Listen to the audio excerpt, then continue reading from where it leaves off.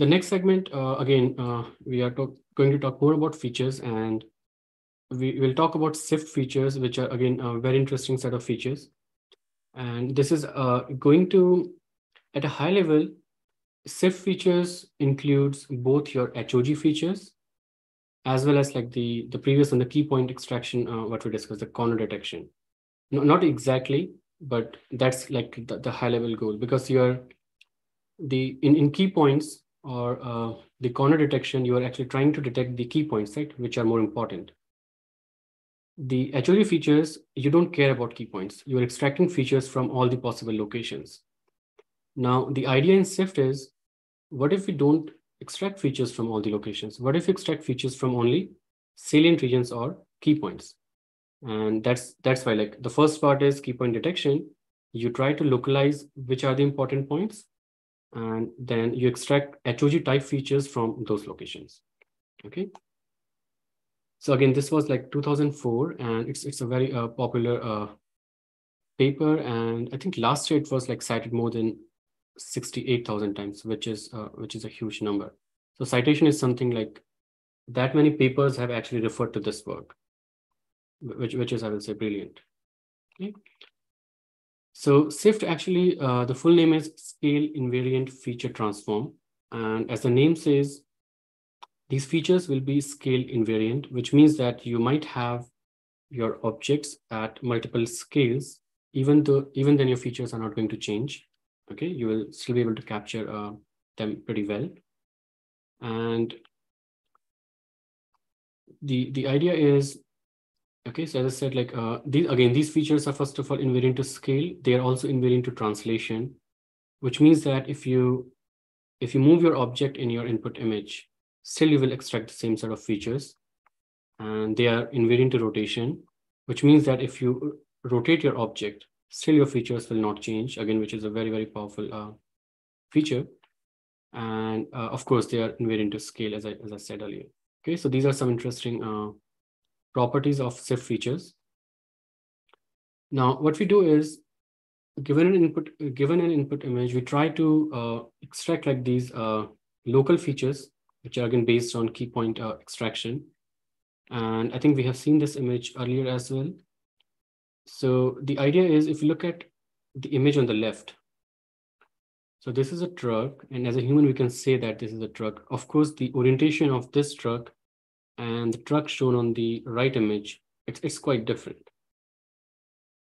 right? The orientation is different, the rotation is different, the scale is different. And as a human, we can easily say that these are like almost similar trucks, but for a computer vision algorithm, it's very challenging. Okay, so what SIFT does is, as we discussed, like SIFT is scale invariant, rotation invariant, as well as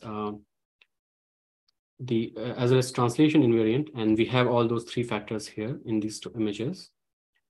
The way it works is, you first try to find out the key points. Okay, and this is just giving like the idea at a conceptual level. So these orange blocks over here, these will be the key points. Okay, so in this left image, the algorithm will detect like these many key points. And one interesting aspect, you can see that the key point, when it's located, you also have the orientation of that key point, because these blocks are not just like vertical or horizontal, right? They are not perfectly placed there. They have some kind of orientation, some kind of rotation. So that property actually helps you in making the algorithm scale invariant, rotation invariant, because then you can handle rotation in your input images. Okay. The second thing is, you can see like these blocks are not like same sized. Okay. So these blocks are pretty small. These are pretty huge. So when we detect these key points, we focus on detecting the orientation. That was the first part. We also focus on the scale of the key point. Okay, for example, this key point, the scale is pretty small as compared to this one. And if we have that factor, then of course the algorithm will have like scale invariance property. Okay, so these are the key points on the left image, again, with the size of the key point as well as the orientation of the key point. And what you do is for each key point, you adjust like the orientation. So you will just rotate it make it like a normalized orientation. And then you will also like normalize the scale so that all the bounding boxes or all the blocks you have same size. And then you extract those patches, and that's what is being shown here. Okay, so the orientation is aligned, the scale is fixed, and then these are the patches extracted from this image. Right? And similarly, this is like image of the same object, but of course, different orientation, different rotation, and there is some translation as well. So you detect these key points again, and you can see that if you adjust the orientation, adjust the scale, the key idea is you will get similar patch. And if you're extracting similar patches for these two different images, then whatever feature you extract for this particular patch, that feature is going to match.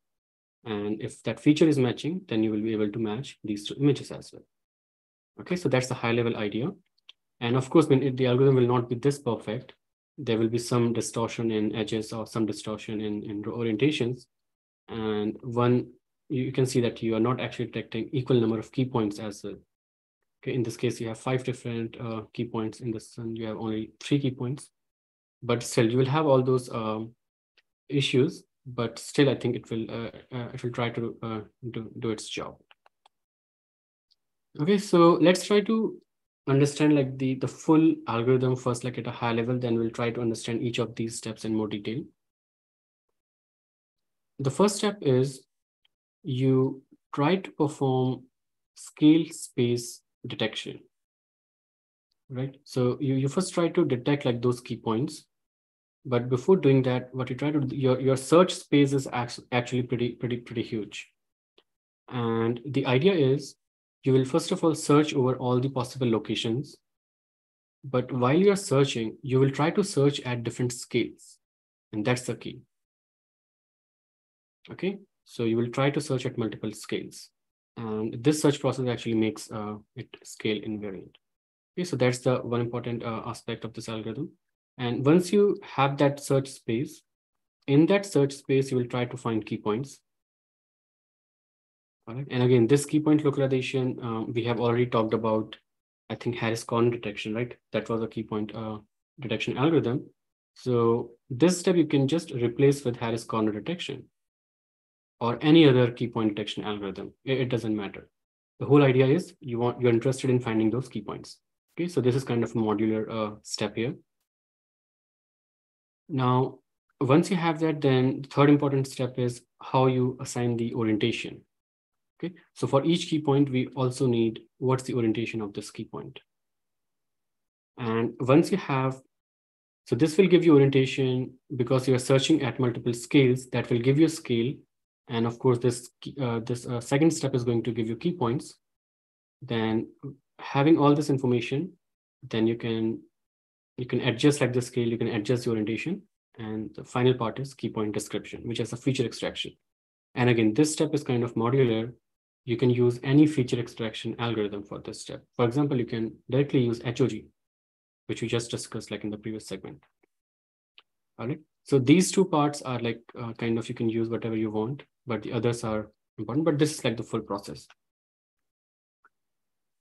All right. So let's now try to understand the search in multiple scales. And this is actually quite interesting. We'll spend some time on this.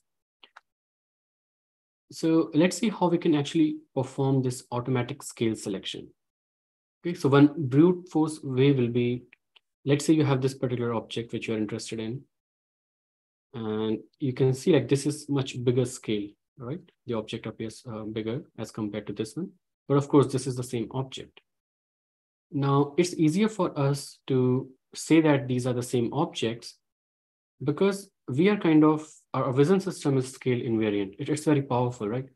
We can easily take into account that, okay, this is a smaller object and this is a bigger object. And taking that into account, we can say that, okay, these are the same objects. But the computer vision algorithm doesn't know that these scales are actually different. And it will try to match these two without taking that scale into account, and which makes it very, very challenging. All right, so let's see how we can do that automatically in computer vision system as well. Now, if you look into this yellow bounding box here. So this is a very small bounding box, and this is, let's say, is one key point present in this image. Now, if we look at the same key point on the second image on the right, which has a bigger scale, of course, the bounding box will be much bigger. If we have to look into the same amount of pixels, which we're looking into the first image, right? Of course, the number of pixels will be different, but the actual visual content is actually similar when we take a much bigger bounding box. Okay. So now the goal is how we can figure this out that, okay, this box is, if the scale is 1x, this scale should be 3x. All right. So let's try to go over this. So what we do, we do like a brute force mechanism here, but again, try to understand how this can be done automatically. So we take like a bounding box. It's very small. We start with very small bounding box. And we don't care because we don't know what are the scales in these two images. Okay, we just assume, okay, they are different or they are same. We don't care. So we start with a very small bounding box of same size. And we, let's say, try to perform filtering at this location. All right, so this is, let's say, your kernel and some kernel, and you're trying to capture some kind of response. And let's say if the pattern of the kernel matches with the patch at that location, then you should get like a very high response, right? That you know from filtering. So we start with a very small bounding box and we try to capture the response. And what we do, let's say we start with this. So on the on the x-axis, we have the scale, which is kind of giving you the size of the bounding box. And on the y-axis, we have the response from the filtering operation, whether the filter is actually matching with the image patch or not. And that's the white dot over here. And you can see that when we start with this scale on the left image, then we are getting somewhat like a higher response. But in this case, we are getting a smaller response, which could be because this size filter is actually matching very well with this location, but not with this location. And we know the reason because this has a bigger scale, right? It will, of course, not match. Now, what we can do is we can keep increasing the size of this bounding box. And here you can see that, okay, the response is actually improving further, which means the kernel is actually even matching better. And even in this case, the response is actually increasing. Okay, so as we go right, here you can see that, okay, maybe this scale over here, so this is 3.8, right? So some random scale. And this tells you when your kernel size or your bounding box size is 3.8, then whatever kernel you are using, it's actually matching perfectly with that image patch. And that is giving you the highest response. All right, so which means that to be able to detect this particular pattern in your input image, this is the right scale. Okay, 3.8, and that scale is specific to this image. And you can see that as you keep increasing the bounding box, the response is going down because the actual pattern which you're looking for, it will no longer match, right? The visual features are actually changing.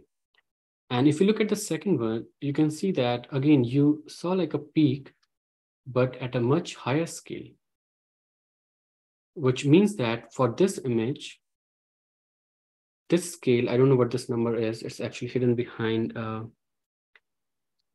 the transcript. So this is, let's say, 10, right? So a scale of 10 actually matches perfectly with this particular image. Now, why this is interesting?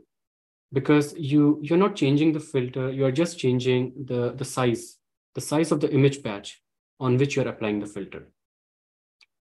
And if in these two images, the same filter is actually giving you similar kind of response, or you can say high response at two different scales, then that in a way is telling you what is the scale difference between these two images.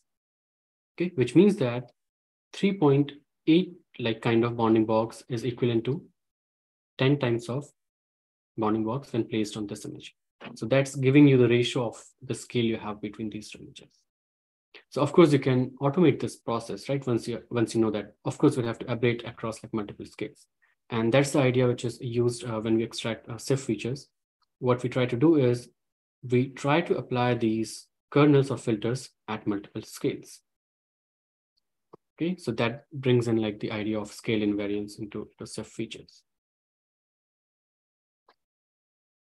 And visually as a human, you can see that, okay, whatever visual information you have inside this box actually matches perfectly with whatever information you have in this bigger box.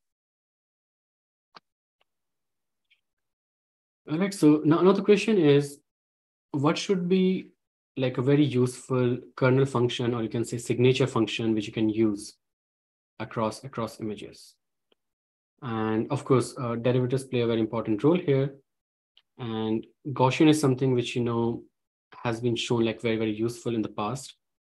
And what we do is we use like the second derivative of Gaussian, which if you remember, like is also Laplacian of Gaussian, this kind of curve, right? Which can actually detect interesting patterns in your input image, and it can help you in estimating like the variation in scales between two different images. Okay, so let's try to understand how that works. So this is your first derivative of Gaussian. Again, if you compute derivative of this, you will get Laplacian of Gaussian, and that looks like an inverted hat. I think we have discussed a lot about that. And that inverted hat, inverted Mexican hat, will look something like this. Now, if you look at this filter, this is kind of, if you try to visualize, this is kind of a blob structure, right? Whenever you have some kind of like very, very unique thing in your images. So what we can do is, if we say that we are describing our key points in terms of blobs, then we can use this Laplacian of Gaussian to actually detect those blobs in your input images. Okay, and again, blob, this is just one example. You could have like any other pattern as well. But even if we can actually detect these patterns in two different images, it will help you in estimating the scale, right? It doesn't have to be like any unique pattern. It's up to you, like what pattern you're trying to match. Okay, so let's try to do that using these blob kind of structures. Now, let's say you have these kind of blobs in your input images, and these are your kernels, which again are Laplacian of a Gaussian. And again, these you are using at different scales. So if you'll have a small blob, something like this, then if this is matching with like the size of this kernel here, you will get a very high response, right? Again, this is just filtering. You are using this as an image patch, and you're using this as a kernel. So you know that if you perform filtering, it's just doing pattern matching. So if you use this kernel, it will give high response for this particular blob because the size is kind of almost similar, right? But this won't give you any response for this bigger blob because this is like much larger scale. Okay, so everything will be just filtered out. You won't get anything. And this red curve here is showing exactly that. Okay, so as you move from like the small filter on the bottom to the bigger filter on the top, as you're changing the scale, this red plot is actually showing you the response on this kind of input. Okay, so this curve tells you like for this blob, you will get good response for this kernel, but you will get nothing for this bigger kernel, and you will get nothing for this smaller kernel either. Okay, so this is matching with this. And again, if you keep increasing the size of the blob, then you can see that the kernel which will detect this blob is also going to change its scale. And for this bigger blob, you can see that this kernel is going to match with this. So once you know that, why this is interesting, because if you use all these different scaled kernels in your input image, then based on when you're getting higher response, you can actually tell what's the scale of your input image. Okay, if you get high response for this, you know that, okay, the scale is much bigger. If you get a high response for the smaller kernel, you say, okay, the scale seems smaller. And in all this, the kernel is not changing. It's the same kernel. It's just a different scale. The pattern is not changing. It's the same pattern. It's just different scale. Okay, so that's the whole idea about having multiple scales and to be automatically able to detect like what's the scale of your input image. All right, so now what you do is, given an image, right, you use like these multiple scales. These are the same kernels. And this is just showing you like how you change the scale. And this is showing you a standard deviation for that kernel. right? So if you apply this kernel on this input image, this is the response on the right. Okay, so in a way, what you're doing is you're trying to detect blobs in your input image, or you can say that blobs is a term, but it's trying to detect important or salient regions in your input image. Okay, so this is like one way you can detect interesting points. And you can see, I mean, this is kind of performing edge detection. You know that, I mean, a double derivative actually is a filter used to detect edges, and that's exactly what this is doing. Okay, but let's keep it more generalized and say, okay, these are interesting points. Now you can see that, and again, you have seen this in your first programming assignment. If you change the scale of your kernels, or if you change the standard deviation of your Gaussian filter, then the type of edges you are going to detect that also varies a lot. Okay, so this is exactly showing that. Now, how you extract features from this? Once you have these responses from multiple scales, what you do is you compute like maxima, minima across these scales. Okay, so whatever step I'm going to explain, you will do that for all the pixel locations in all these scales. Okay, if you have 5 different scales, you will perform that operation for all the pixels in these scales. Okay, so let's talk about that step. So this activation map here, if you represent that as, let's say, using this horizontal 2x2 matrix, and if you're interested in this location, the crossover here. So what we do is we look into the neighborhood, right? Which is like the surrounding pixels. You will have 8 different pixel values, right, in this feature map. And you also look into activation map from the next scale. Okay, so it's coming from the next scale. And again, you will compute like these, you will consider these 9 values as neighborhood of this pixel location. And again, for the bottom. So for this location, what you do is, if the response is actually maximum among all these neighborhood pixel values, you will just store that as a interesting point. Okay, so, and you do that for all the pixel locations in all the scales. So what that will give you is, okay, let's say if this is the maximum among all these green dots, you will store the XY location, right? And you will also store S. S is corresponding to the scale. Okay, so if this is 1, 2, 3, 4th scale, you'll just say, okay, the scale is 4. So now what's happening, this way you will detect what are the key points in your input image. And jointly, you are also saying that, okay, this is the key point, and this is the scale of this key point. All right. Now, LOG filter, I think we have discussed this earlier, how to get Laplacian of Gaussian. You compute second derivative, but there's a very interesting way how you can optimize computation of this Laplacian of Gaussian. So this LOG filter, and you can actually just compute difference of Gaussian. And that is a very good approximation for this Laplacian of Gaussian.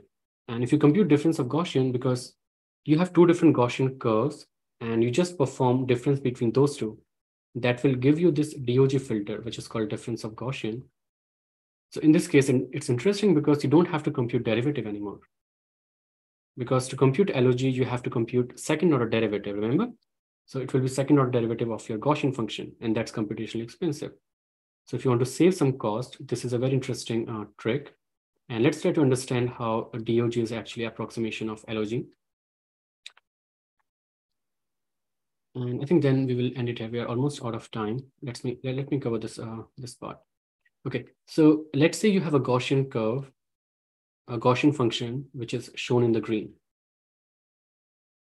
Okay, so this has like some kind of standard deviation, and so let's say mean is 0, which is fine. Then what you do is you reduce the standard deviation of that Gaussian, and what you will get like this red curve. Again, this is a Gaussian, but with a smaller standard deviation. All right. Now what you do is you just take difference of these 2. You subtract these values. And what you will get is, you will get this blue curve.